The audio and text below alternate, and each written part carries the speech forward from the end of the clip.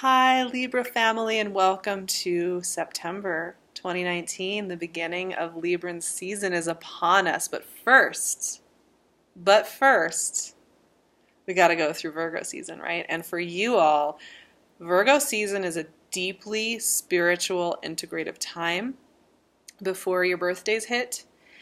Before we start getting that big infusion of Libran energy, though of course energy is moving into Libra throughout September, including Venus and Mercury being conjunct as they enter Libra, which is pretty wild. And that's happening during the Pisces full moon, so big energy going on there, right? And that's going to be a really, really powerful and magical full moon. You know, of course, Libra, you guys are deeply connected to the equinox. Your season begins with the equinox, with this balancing out of light and dark, and so you are a sign associated with harmony, with that balance, with finding beauty in nature. And so the equinox is such a beautiful time, and I've been really checking in with that energy for September. The last time we had a check-in with the sun's journeys through the year was with your fellow cardinal sign of Cancer. With the solstice, you know, the cardinal signs initiate us into each phase of the sun's journey, and you guys are no different, of course. But like I said, you know, the few weeks leading up to your season are a time of deep integration, and the message that came through for me when I was feeling through your energy, I think is really beautiful, because it actually ties to a much bigger cultural thing that's going on, but it's affecting you guys specifically, which is, you know, during the agricultural revolution that occurred 10,000 or so years ago, where we were starting to, as humans, learn how to divide up land and use agriculture and raise livestock. What started to happen is that, okay, we could create more food, but then we would also have more people. We would have more people, and then we would need more, and we would need more, and we would need more. And we lost that sense of being in the moment that came with a different lifestyle of having to hunt and gather, which also requires a lot of skill sets, you know, a lot of knowledge, a lot of movement, a lot of uncertainty, right? But it's kind of this lie we've been taught that we get certainty from constantly planning for the future, you know, harvesting and then storing our grains and storing and storing. And you know, September is this, in the northern hemisphere, is this big bounty, abundance, harvest month, where it's the last harvests of the summer. We're switching into the fall. We're having our last big feast, right? And this idea of this feast and famine. I know I'm kind of sounding like I'm going off on a tangent here about, you know, human evolution and culture. But the point being that this is old stuff that we've been handed down for a long time, this idea that we have to reserve and we have to conserve, because you never know when scarcity is coming around the corner, rather than being in the moment. And with you guys in Virgo season, I'm going to start shuffling here. One of the things that's happening is that we are checking in with where you feel like you're needing to store up, where you're needing to know things before they happen, where you're needing to feel sense of security before the things happen. Two of Swords. Speaking of, this is the first card that flew out. I hadn't even looked over here. It fell on the table, and then I looked over. Two of Swords. Not knowing the future, not being able to wield your weapons, not having the potential to run around and be really busy trying to control all the outcomes. And that's the thing that comes with the energy right before your sign, is we often, when we're working through that energy, what's going on is we're being asked to pull into the more mystical realm before we come back out into the sun. It's a bit of a transmutation that occurs during that time. And I think that's why that message came up for me. Where do you feel like you're needing to store up? Where do you feel like you're needing to ward off famine? Nine of Pentacles. Wow.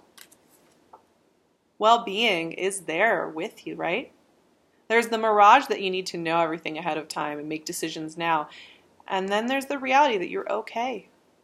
You're right where you need to be. All is well. If you feel a little slow, if you feel a little bit like you don't want to act really fast on every single project that's coming through your doorway during this part of the month before the sun is in the equinox and then goes in is in your sign. That's okay. It's okay to slow down. It's okay to be quiet. It's okay to listen in, right?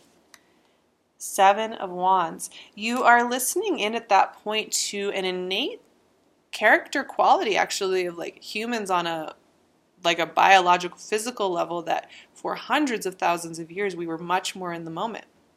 That's actually a part of who we are and how we came to be, moved through the world for a very, very long time. It's relatively new, this whole idea of having to store up and conserve, plan ahead. That wasn't something that existed for a very, very long time. It's a birthright. And in feeling some of that release and being present in what is present today, the image that came for me was diving for pearls. And maybe not in the way that we do that, pearl divers do that now, but within yourself, you have these kernels of wisdom, you have these beautiful ideas, these beautiful movements, these beautiful inspired actions that are within you. Queen of Pentacles. But the only way we can often access those pearls is in our calm, centered state of being okay right here, right now, in this moment with no question.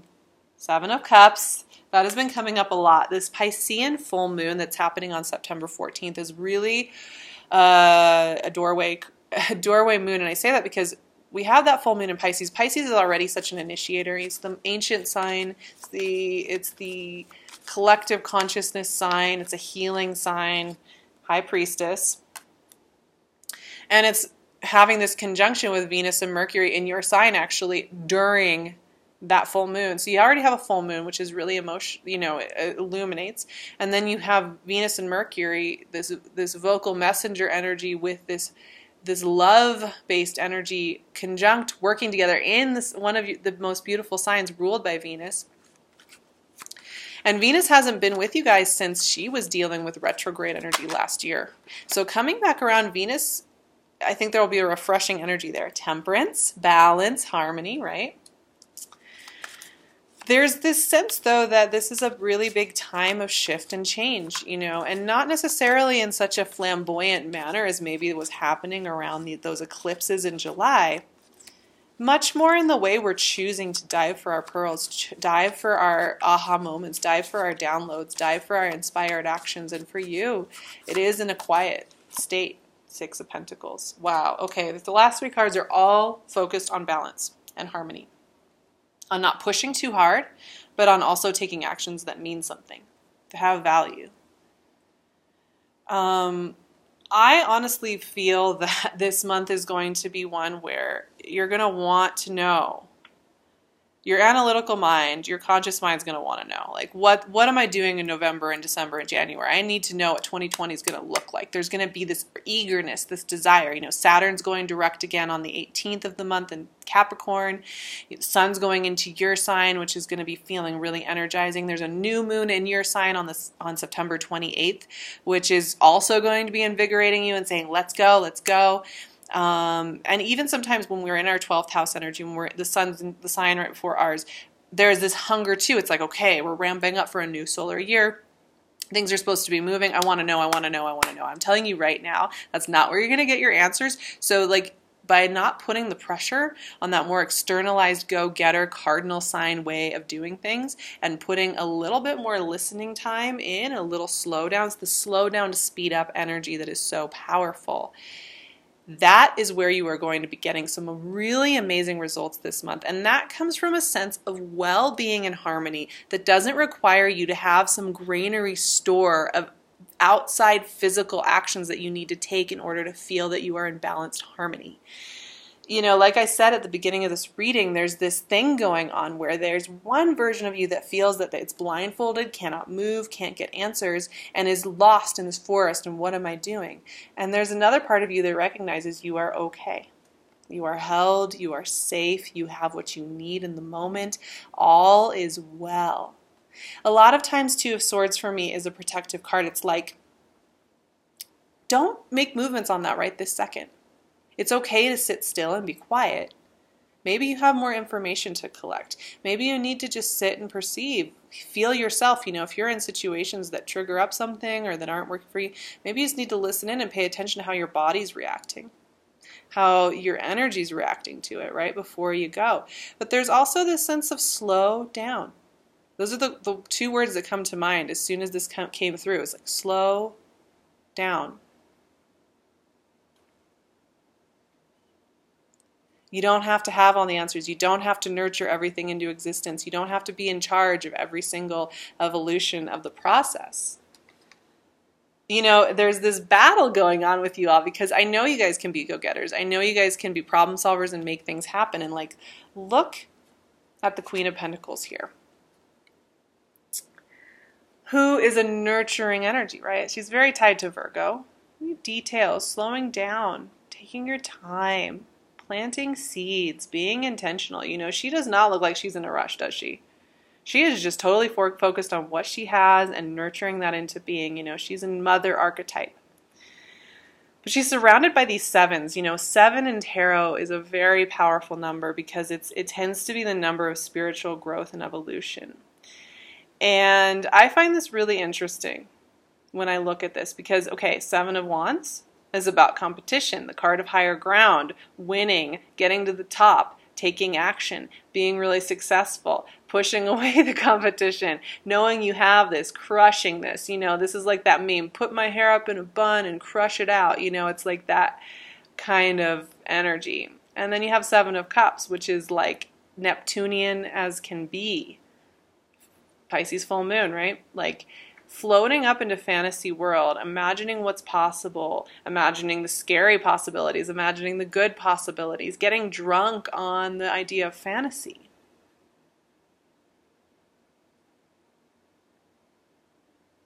And yet there's the Queen of Pentacles in the middle of it all saying, what are you striving for really? What sense of being are you striving for? What are these sevens going to be all about if you don't have that kind of sense of pentacle nurturing?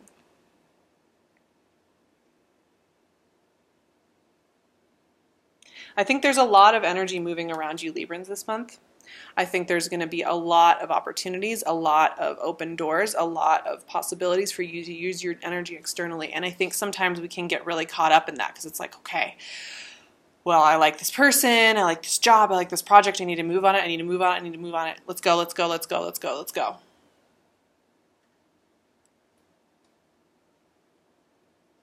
But then there's this numbness that comes with that, if that's all your reference points are external to you, right? So, and then sometimes we can get lost with, okay, but what's really true for me now, if all of this is moving around me? And the way you find that answer is in those quiet slow down points, not the busy speed up points. And you are being asked to trust your intuitive guidance system at a very deep level. High Priestess and Temperance are kind of guardian energies, right? They pull us up into a very high level consciousness. You know, these cards are associated with Pisces and with Sagittarius, and both of those energies are mutable, right? They are mutable energies that are really tied into collective consciousness, into absorbing into a greater whole. They're very philosophical. They're not about the grounding. They're not about forcing things to get done on the ground, right? They dissolve into a much larger macro lens. These cards are also about deep healing with our self-trust. What is riling you up this month? What is getting you so concerned that you need to have the answers and you need to, you need to make things happen and you need to know what's going on? That is giving you that sense of scarcity and fear. What is it that feels like it's pushing at you and pushing at you to store up your granary stores and prepare for a hard winter? Whatever those are, whether it's something that's ingrained in your wiring that's coming up for you, or it's a person who's making you feel that, you get that scant little message from them, text message, and you don't know when you're going to get another text message from them, they're going to start triggering in that agricultural revolution thing of let's make sure we have enough food because we know famine's coming. You know, the High Priestess and Temperance for me are like that inner voice, the diving for pearls. That's like, why are you feeling that you need to put all this energy in this, controlling this? Come back home to your center and listen in. Come back home and be with yourself. Please, soul, I beg of you, please be here with me now.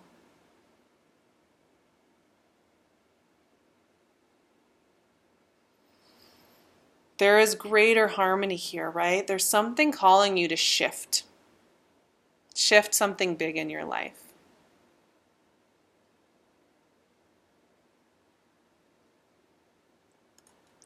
Because the final card, maybe it's not the sexiest card, even though it's a 6. Maybe it's not, you know, sometimes the 6 of Pentacles can be hard to connect in with, right? Because it's like this rich guy giving to the poor. But let's just like look a little deeper at this, which is that this is another card of balance. You know, funnily enough, Librans, you guys are you are the sign of balance. But I think sometimes we're born into a sign and it's like that's the thing we're learning how to become. So Librans, you know, you're supposed to be these harmonious, rational, balanced, loving, committed people. But like a lot of times you're finding ways to find that balance within yourself in life, right? And so your goal is this harmonious balance. Where are you overgiving?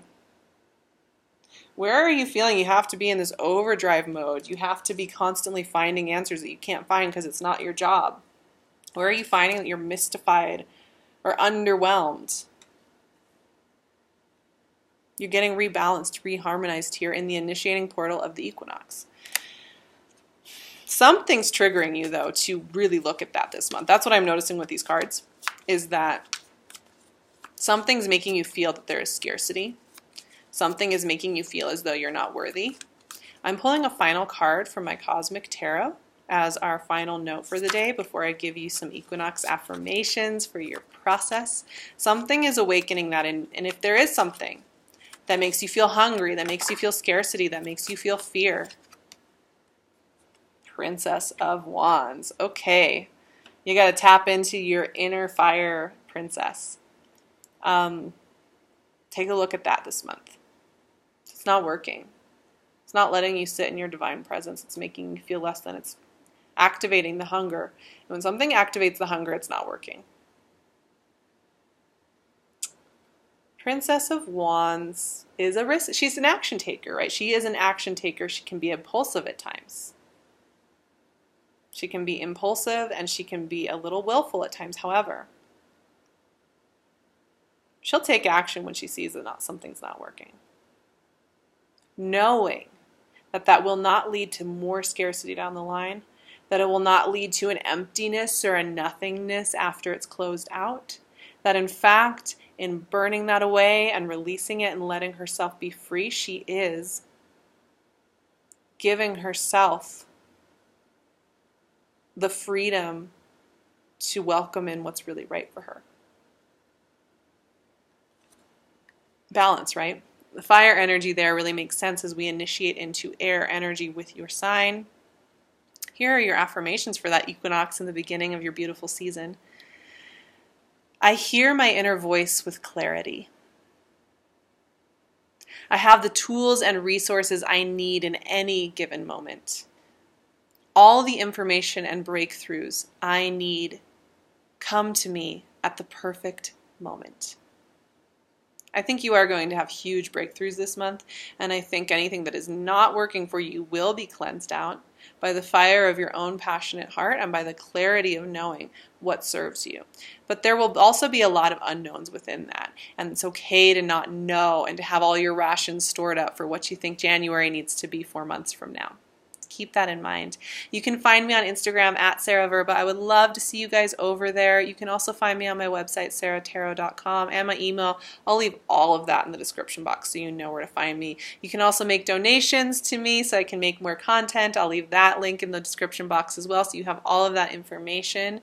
I am going to be working on my fall schedule. I just have not been able to figure out exactly what's going to work yet, so I'm still holding off on releasing the new fall appointments, but they will get released. So if you want to be on that list, please email me, and then I can get you on the list so that you will be notified when those appointments open up, and then you can go and sign up for an appointment that works for you. I'd love to work with you guys.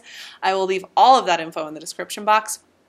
You have a beautiful September. Happy birthday to the September Librans. I will see you all in October for more Libran energy. I love you guys so much. Have a blessed and beautiful equinox, and I will talk to you very soon.